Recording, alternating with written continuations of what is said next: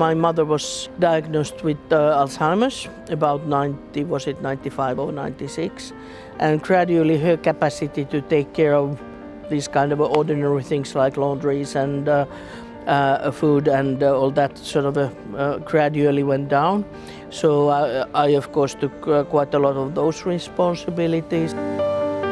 When it is the last travel, so to say, if you can be surrounded by the people you know, the things that you used to love, the cats what you love, with your own garden, and you can see that.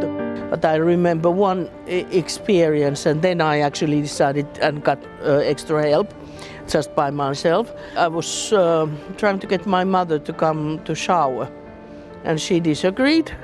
It took a long time of disagreement, and basically I just sat alone in the shower floor and cried, and I just felt so worn out and incapable that, you know,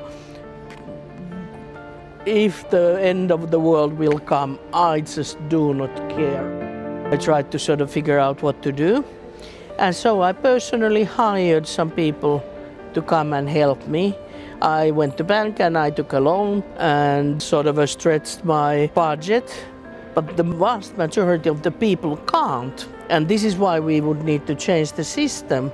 And 70% of the people are taken care by informal care. This needs to be acknowledged, and we need to put that universal right on place, and we need to define the standards on the EU level. We need to say what good quality care is. My caregiver was an official employee in the sense that we paid the taxes and we made agreements and all that. But in that sense, because this kind of a homework, we do not have any directive about that or home care, and we don't have that. It doesn't recognize these competencies.